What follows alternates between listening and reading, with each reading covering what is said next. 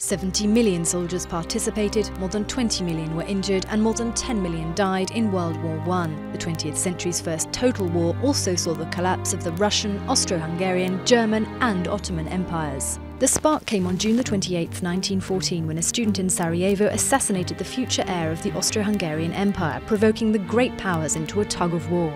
On August 3rd, the world was pushed into an unprecedented international conflict. France suffered its deadliest day on August 22nd during the Battle of the Frontiers, when 27,000 died. The German offensive caught Britain and France on the back foot before they mounted a counterattack in September during the Battle of the Marne. But over the next 3 years, the Western Front remained virtually unchanged along the line from Switzerland to the North Sea, despite a number of offences in Verdun and the Somme.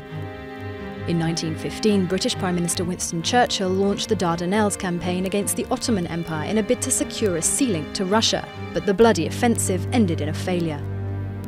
The power struggle only shifted in April 1917 when the United States entered the conflict against Germany.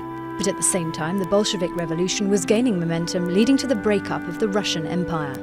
The strategies of maneuver warfare intensified in 1918 as Germany raised the stakes, launching several offensives in the spring, none of which were conclusive.